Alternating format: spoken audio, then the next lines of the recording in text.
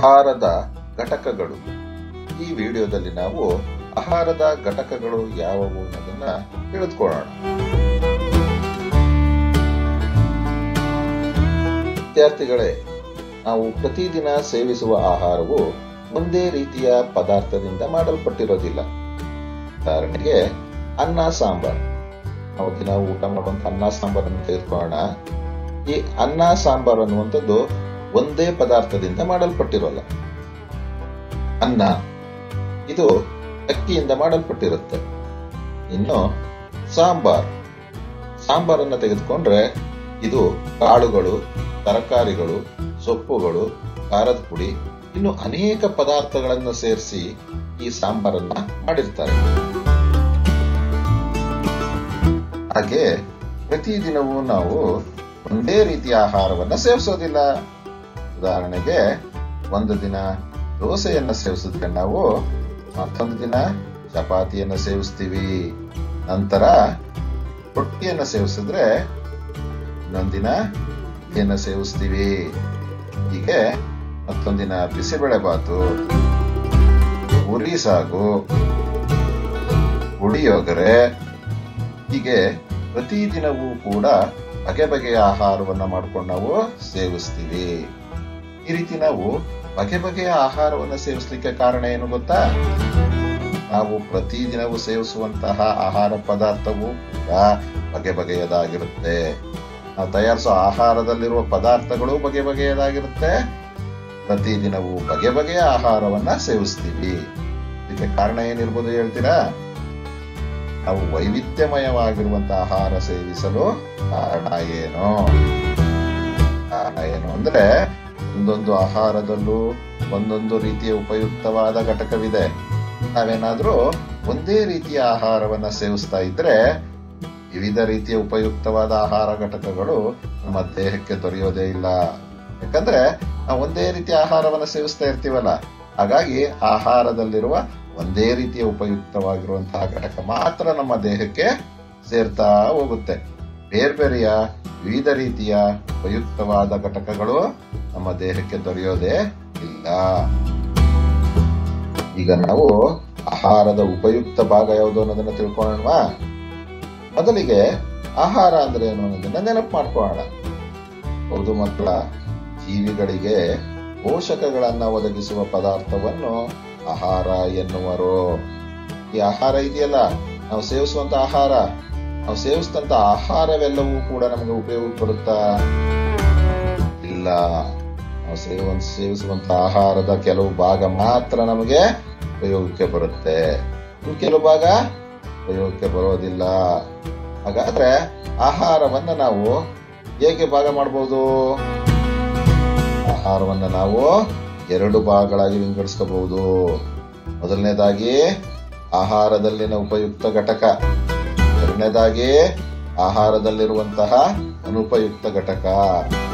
ಈ ಆಹಾರದಲ್ಲಿನ ಅನುಪಯುಕ್ತ ಘಟಕ ಇದೆಯಲ್ಲ, ಇದನ್ನ ಏನಂತ ಕರೀತಾರೆ ಗೊತ್ತಾ? ತ್ಯಾಜ್ಯ. ಹೌದು ಮಕ್ಕಳ, ನಮ್ಮ ಆಹಾರದಲ್ಲಿರುವಂತಹ ಅನುಪಯುಕ್ತ ಘಟಕ ಇದೆಯಲ್ಲ, ತ್ಯಾಜ್ಯ, ಇದನ್ನ ನಾವು ದೇಹದಿಂದ ಹೊರಹಾಕಲ್ಪಡ್ತೀವಿ.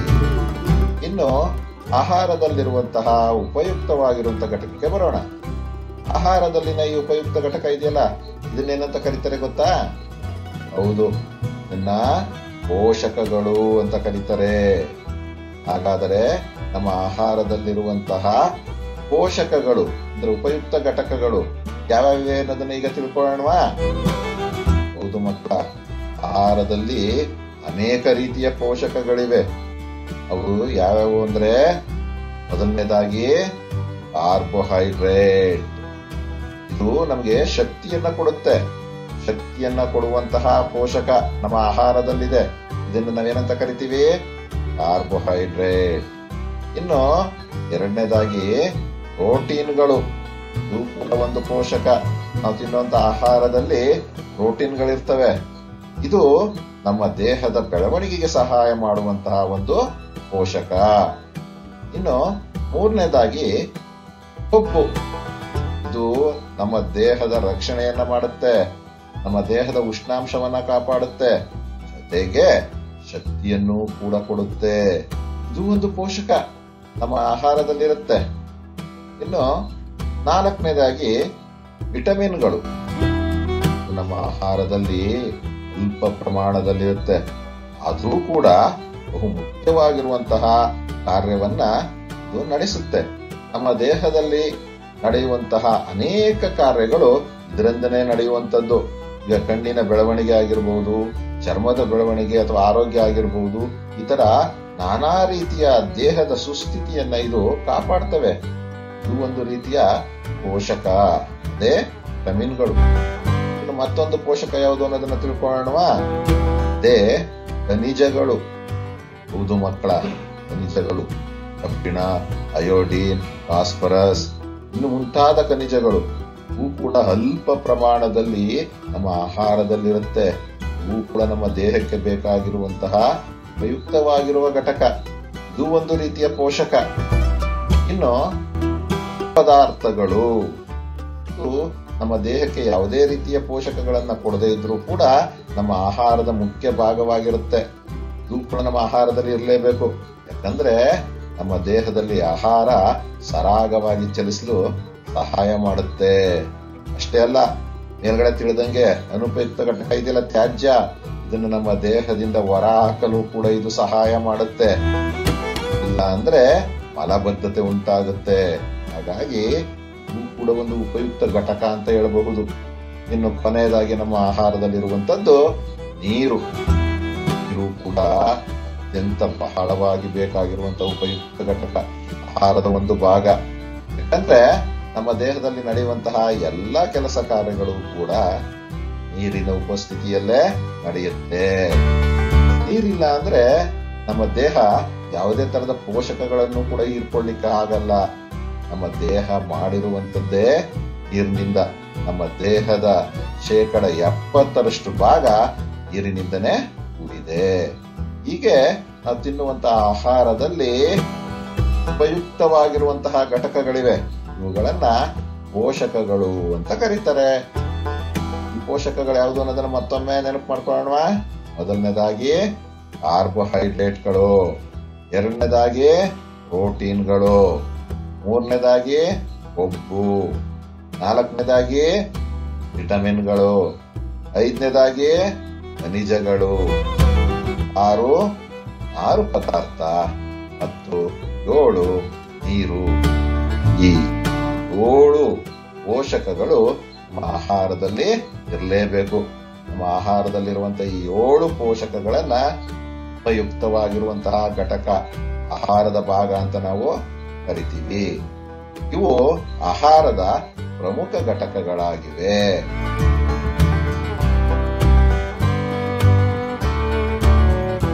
ವಿದ್ಯಾರ್ಥಿಗಳೇ, ಕೊನೆಯಲ್ಲಿ ನಿಮಗೆರಡು ಪ್ರಶ್ನೆ. ಆಹಾರದಲ್ಲಿರುವ ಉಪಯುಕ್ತ ಘಟಕವನ್ನು ಏನೆಂದು ಕರೆಯುತ್ತಾರೆ? ಆಹಾರದಲ್ಲಿರುವಂತಹ ಉಪಯುಕ್ತ ಘಟಕವನ್ನ ಏನಂತ ಕರೀತಾರೆ ಹೇಳಿ? ಹೌದು, ಆಹಾರದಲ್ಲಿರುವ ಉಪಯುಕ್ತ ಘಟಕವನ್ನ ಪೋಷಕಗಳು ಅಂತ ಕರೀತಾರೆ. ಎರಡನೇ ಪ್ರಶ್ನೆ, ಆಹಾರದಲ್ಲಿರುವ ಪೋಷಕಗಳು ಯಾವುವು? ಆಹಾರದಲ್ಲಿ ಯಾವ್ಯಾವ ಪೋಷಕಗಳಿವೆ ಹೇಳಿ ಮತ್ತೆ ಉತ್ತರವನ್ನ. ಆಹಾರದಲ್ಲಿ 7 ಪೋಷಕಗಳಿವೆ. ಒಂದನೇದು ಕಾರ್ಬೋಹೈಡ್ರೇಟ್ಗಳು, ಎರಡನೇದು ಪ್ರೋಟೀನ್ಗಳು, ಮೂರನೇದು ಕೊಬ್ಬು, ನಾಲ್ಕನೇದು ವಿಟಮಿನ್ಗಳು, ಐದನೇದು ಖನಿಜಗಳು, 6 ಪದಾರ್ಥ, 7 ನೀರು. ಆಹಾರದಲ್ಲಿ 7 ಪೋಷಕಗಳು ಕಂಡುಬರುತ್ತವೆ.